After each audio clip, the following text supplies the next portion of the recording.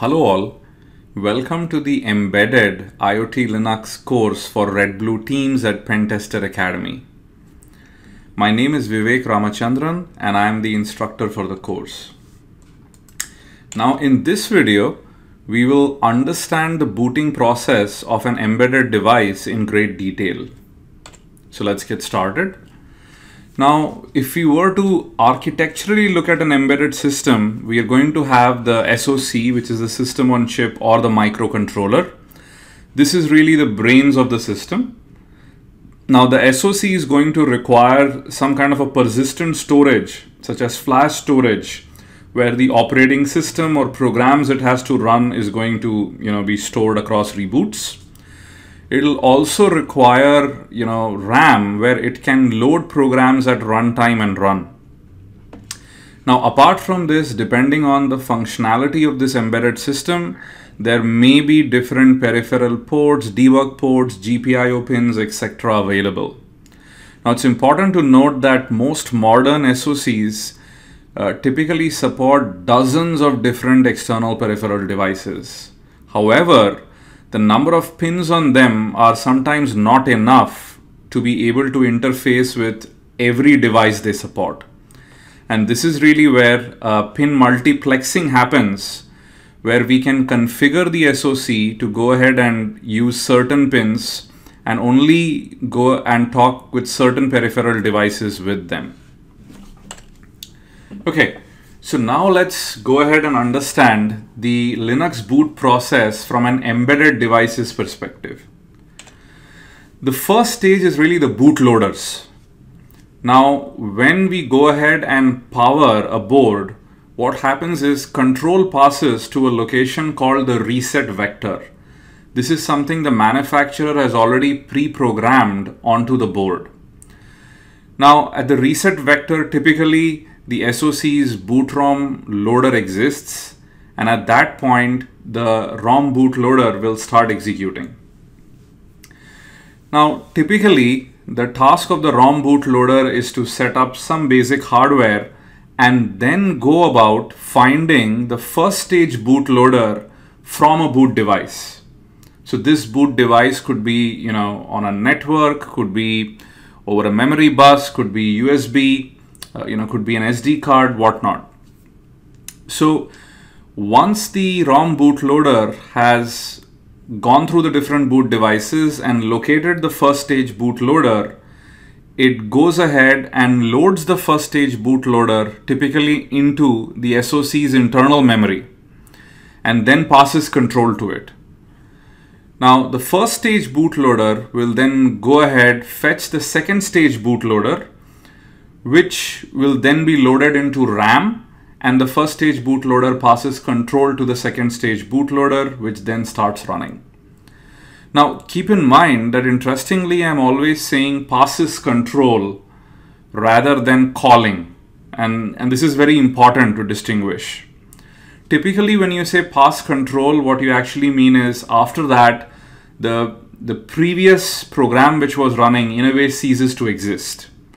When you say calls, it actually means that when the next stage finishes running, it'll actually return back to the previous stage, which does not happen with bootloaders at all. So when we say the ROM bootloader passes control to the first stage bootloader, that means after that, the ROM bootloader isn't going to run till the next reset. The first stage bootloader once again passes control to the second stage and then ceases to exist. Now, depending on the embedded system, there could be just one stage or multiple stages, and all of this depends on the architecture of that embedded system and how many stages it would require to load a powerful bootloader like U-Boot, and we'll get into that in the context of the BeagleBone Black in just a bit.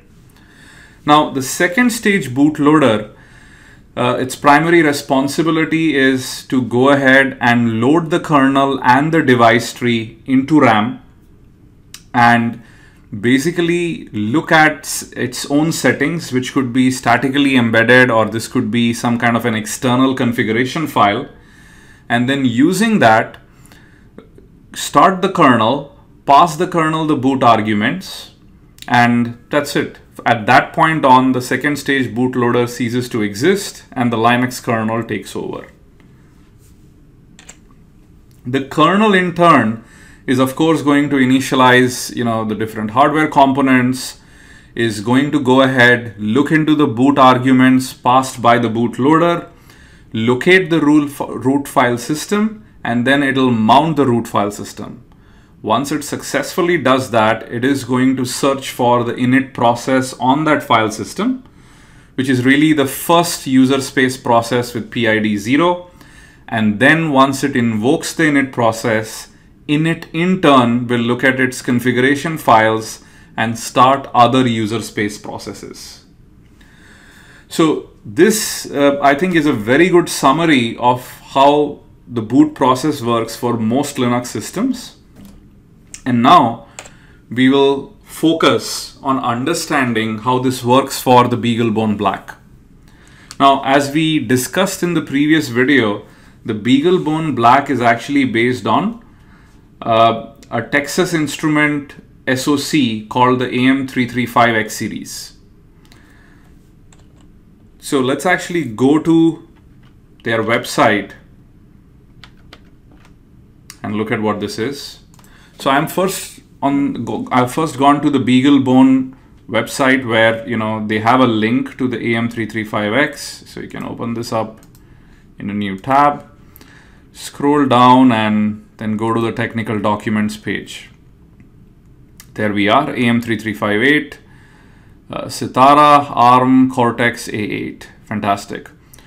Let's actually open up the data sheet in a new tab. And there are a bunch of documents. And typically there are documents available here for people building hardware with this SoC, as well as people writing software for this SoC, right? So depending on which category you fall in, some of these documents may be relevant to you. Now, if you look at it, there is a ton of documentation in here. The one we are kind of really interested in is, from a software perspective, is what they call the TRM, or the Technical Reference Manual. And you can clearly see this is pretty huge in size. So let's actually open this up. I mean, it's all text, right? I mean, 2 to 3 MB, of course, this is 23 megs, isn't that big, but when it's all text, that's huge. And of course, it's 5,000 pages. So you can clearly appreciate how complicated writing software for such a device would be, and how large a team you would really require to go ahead and kind of build out an embedded system, its software, etc. Okay, and this is the data sheet. Okay, let's hold on to both of these. Let's keep them open in the tab. Now let's go back to our slides.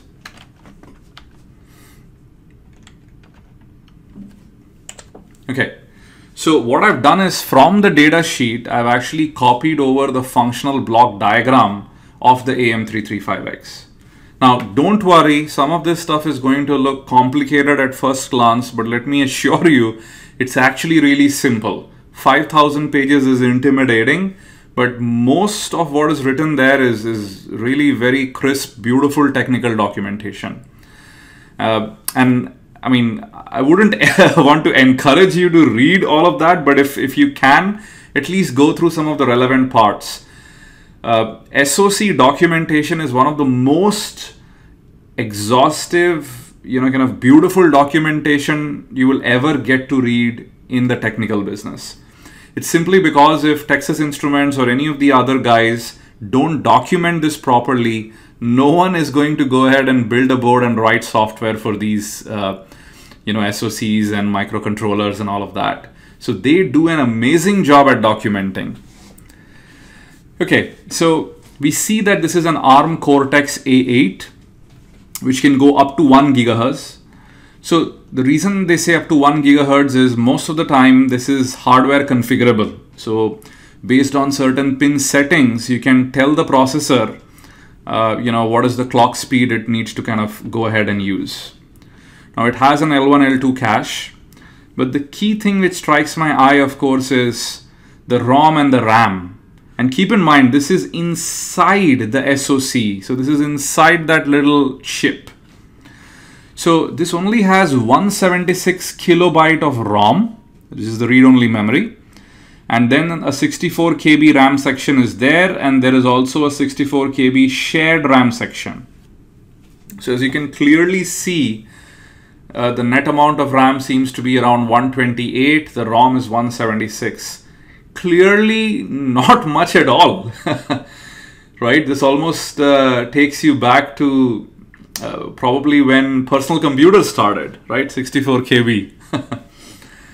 Now, of course, this is more than sufficient for the SoC to do its job, and we'll talk about it in just a bit.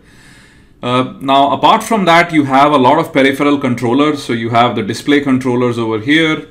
And then after that, you have all the external ports. So we clearly see, all of these serial ports. So you have UART, SPI, I2C bus, CAN, USB, etc. And there are a bunch of other as well, right? You also have, parallel devices such as the MMC, the SD card, etc. And then the GPIO ports, and then you have memory interface controllers and whatnot. So this is an extremely complicated device. Now keep in mind, it says 6 UART ports, right? But you will have to do the pin multiplexing if you really wanted all 6 of them to be exposed. So keep these in mind. On the BeagleBone Black, you might only find 1 or 2 UARTs because using the pin multiplexing, that's what they've decided to expose, right? Now some of it is configurable very easily. But a lot of times if things are hardwired to those pins already, you might probably not want to kind of play too much with them. Okay, so the key takeaway is we have a very small ROM and a very small internal RAM. Now, if we look at the Cortex A8's memory map, what you would actually find is that the boot ROM is really the one we were kind of talking about over here. So in the previous slide, 176 ROM, and if you go to the next slide, you'll actually see 128 plus 48, which is 176. So this entire is actually the boot ROM, right? And that is the place where execution begins after the processor resets. Okay, now the little boot ROM code which we are talking about, right, which is just 176 KB, how advanced is it really? I mean, what is the architecture? What can it really do for us? Now, you will be completely surprised and shocked if this is the first time you're dealing with SoCs at such a low level, that the boot ROM actually is a reasonably complicated piece of software and actually pretty well accomplished software. If you kind of look at the public ROM code architecture, which is available, with the technical reference manual, you'll actually see there are kind of, library support, not library support, but rather, support for UART, USB, SPI, XIP, right? XIP is execution in place. So these are devices where you can pretty much just execute from the device without having to copy it out to RAM or anything else. And of course, hardware support, we have MMC SD cards. This is important to us.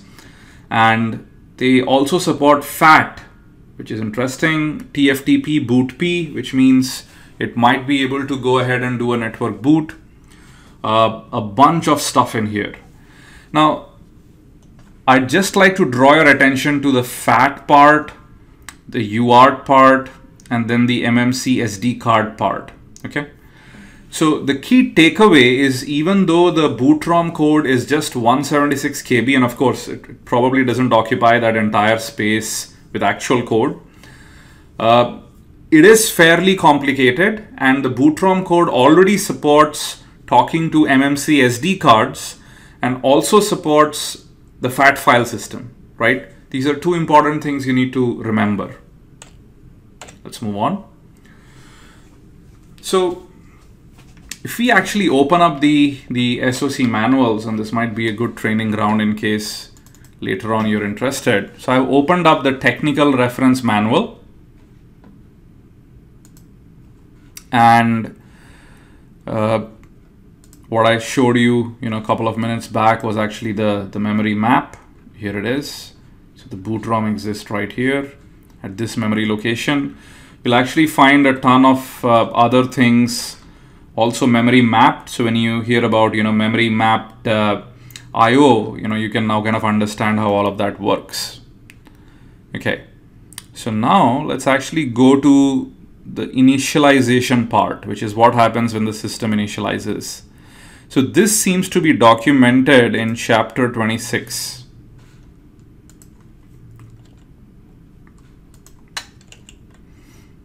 Okay. Now this device, the AM335x, the SoC, actually supports two different kinds of boots. One is the high secure boot, or the HS device, and the other is the general purpose device. So we are going to be using more of the GP device and not the high secure device. The high secure device, if you notice, is kind of doing the trusted boot stuff, right? So it requires a digitally signed piece of firmware, and or else it's not going to boot it. So we are going to be looking at the general purpose device, and in a later series we might look at devices which have trusted boot and different ways by which people have compromised and what are the attack vectors, etc. But in this course I'm just going to focus on the general purpose device. So the SoC manual has a ton of details on like how all of this works, and kind of spread over probably a couple of 100 pages. Now what I've done is I've just taken the important parts and put it into the presentation. So just so you know, all of this is from the technical reference manual, but your nice instructor Vivek Ramachandran has gone through the pains of reading not the whole TRM, I'm not crazy, but the important relevant parts, and kind of gotten all of that juicy stuff into the slides. So the slides should be more than enough. But if you are more inquisitive, you can always go back and look at the technical reference manual. I've also mentioned the page number for the next couple of slides from where I've picked up many of these flowcharts and diagrams. Cool. So let's continue. So the system starts up, and then there is some basic initialization. And of course, all of this is now, the ROM code which is executing, right? The SoC ROM code is what is executing. After that, we go into the main routine where the stack is set up, and then after that the ROM bootloader goes ahead and sets up the watchdog timer. So if you look at the documentation, it actually states that the watchdog timer is going to give the ROM bootloader code around 3 minutes to find a boot device and to load the next stage. If it doesn't do this within 3 minutes, it's probably going to reset the board. Interesting. So after the watchdog timer has been set up, the next job is really kind of to go ahead and set up the clock. So it's kind of going to look at the phased loop loop, and based on that it is going to set the clock settings, right? So PLLs are very fundamental, or phased locked loops. It's almost like a tongue twister. And using that, you basically set the system clock. Now, once that is done, the ROM bootloader is now going to try and see how it can boot the next stage.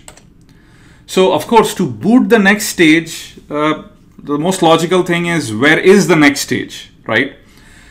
It definitely isn't on the SoC, because the SoC only had 176 KB. So this is going to be external to the SoC. So how does the ROM bootloader go about figuring out where to find the next stage?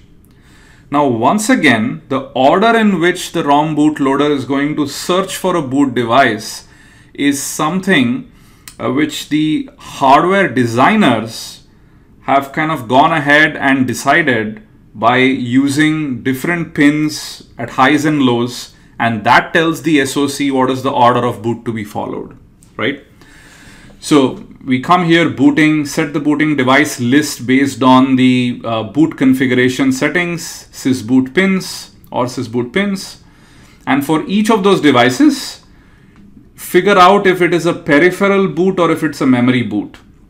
Now in our case, we are going to be doing a boot using the SD card, so it's actually going to be memory booting, right? So what we will actually do from here is kind of go down the memory booting part, and if it succeeds, it kind of continues. If not, it's going to go back, try the next device, and then it'll kind of and finally, I think if it fails, it goes into a dead loop. Okay, so MMC SD booting. So how is this going to work? So assuming that the MMC SD kind of card is in the list, the ROM bootloader is going to initialize the driver, and then after that decide whether the next stage bootloader is on the SD card in either ROM mode or is it there as a boot file. Now this gets interesting. So ROM mode is really where we just put the next stage bootloader, and the file name of the next stage bootloader basically is MLO. So the next stage bootloader can actually be put into ROM mode, which it currently says, has to be either at offset 0 or from 0, the first 128 KB, or then up to 256 or 384. Alternately, what it can actually do is read from a FAT partition on the SD card. So based on this, we can choose one of these different options to locate the first stage bootloader. Now what we will do is we will go ahead and use the FAT option during this entire series, but I will also show you how to do the ROM mode boot, where we will use DD to write the first stage bootloader and the second stage bootloader onto these exact locations and then boot the device, right? But given it supports FAT, I would prefer it because it's very easy to move around the files and play with it as you're learning different things in this course. So keep in mind, what we will do is put the first stage bootloader, with a file name called MLO, onto the FAT partition of our SD card. Okay, so let's actually do a quick recap of what we've learned so far and then add on to that. So the SoC ROM bootloader is within the SoC, of course, very small, 176 KB. Its job really is to boot the first stage bootloader, which is the SPL or MLO. SPL stands for secondary program loader, MLO for memory loader. Now the first stage bootloader is going to load the second stage bootloader. In the case of BeagleBone Black, we are going to be using a very popular bootloader called U-Boot and its configuration file, which is u-Env.txt. Now U-Boot is open source, has a massive adoption in the embedded market. I would even hazard a guess and say almost 90% of embedded devices which I've seen lately use U-Boot as the default bootloader. Now, U-Boot or the second stage bootloader is then going to bring up the Linux kernel, which can be a Z image or a U image, along with the device tree. And then the Linux kernel in turn is going to bring up the file system. Fantastic. So now let's understand how this process is actually going to work. I know this has been a long video. The next part is where we kind of summarize everything, and then in the next video we do our first practical demo. Okay, so how does this actually work? So let's actually say that the AM335x is the SoC over here, right? We've kept it here, and here is the ROM bootloader, and here is the internal RAM, which we had found was around 128 KB. The ROM bootloader section was around, I think, 176 KB if I remember. Now externally you have the SD card which is connected, or rather the kind of SD card kind of socket right now. There is no card in there. And then you also have RAM on the system, right? So now what we do is we insert our SD card, and on that SD card we are going to have 3 partitions. The first partition is actually going to be a FAT32 partition, and that will contain the first stage bootloader, which is MLO, and the second stage bootloader U-Boot, and then the second stage bootloader's configuration file, which is u-Env.txt. Actually, it's more of environment variables than actual config, but we'll get to that. Let's just kind of keep it simple right now.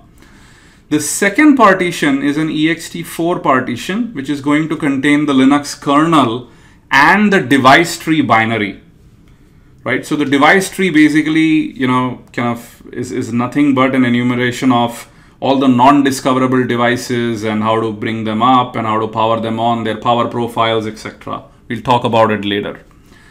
The third partition is what will contain our familiar root file system, right? That entire directory structure which all of us are so used to seeing. Now you can partition the SD card differently, but for this video series, this is how I'm going to kind of do it, because a lot of times I'd like to quickly change my kernel, change u-Env.txt. So I prefer having all of these in separate partitions. Okay, so now how would this work? Let's summarize. So step one, we power up the SoC. The ROM bootloader starts running. The ROM bootloader, when we are actually going to be using, the second way to boot it, which is it is going to search for a FAT32 partition on the SD card.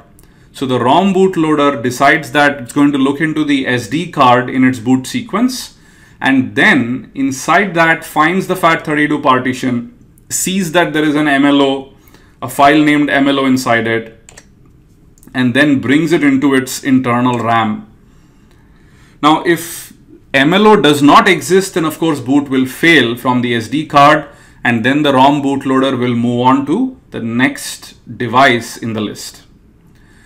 So step one, to summarize, it gets the MLO, puts it into RAM, and then passes control to it, right? Now the MLO in turn will go ahead, check for U-Boot, and then copy U-Boot onto the RAM. Now this differentiation is very, very critical, right? If you notice, the ROM bootloader got MLO into its internal RAM, while MLO got U-Boot into the external RAM. This is important. And I'll get to a couple of implications in just a bit.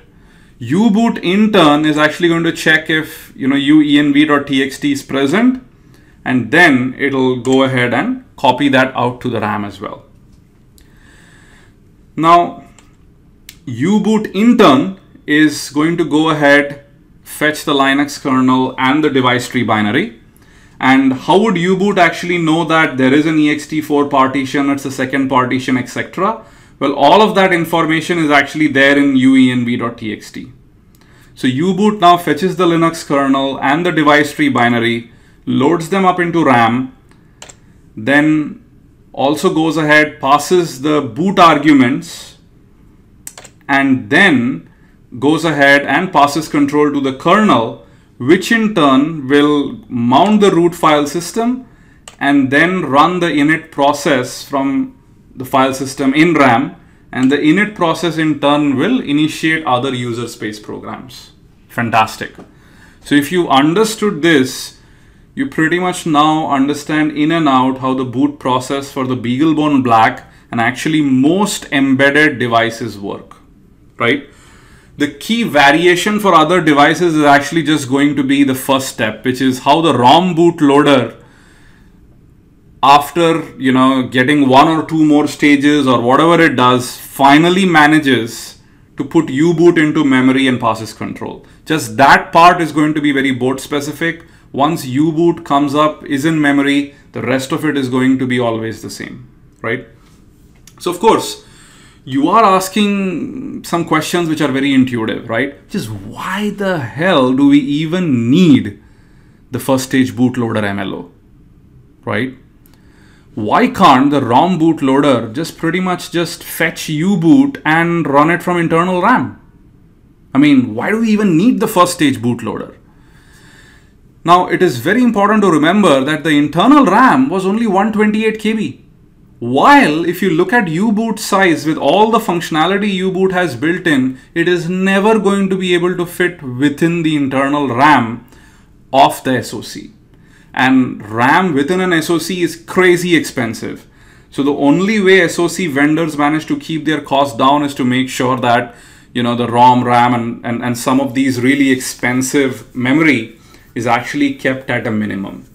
And this is the reason why you will always find that the whole first, second, and sometimes even end stages may be required, right? So this is something very, very kind of important to keep in mind, which is U-Boot is so large that, it cannot fit inside the internal RAM. Now, of course, your next logical question is, well, okay, why doesn't the ROM bootloader then just load U-Boot directly into RAM? Fair enough, it doesn't have to load it into internal RAM, but it can load it directly into RAM, right? Now, this is a very interesting question, and the answer really is that keep in mind that the SoC vendor at the time of when he actually made the SoC knows very little about the external devices you're going to connect to it. And typically, DRAM controllers depend a lot on, the product manufacturer, how they built it. And there are so many things which actually goes into making the controller work and making the RAM function.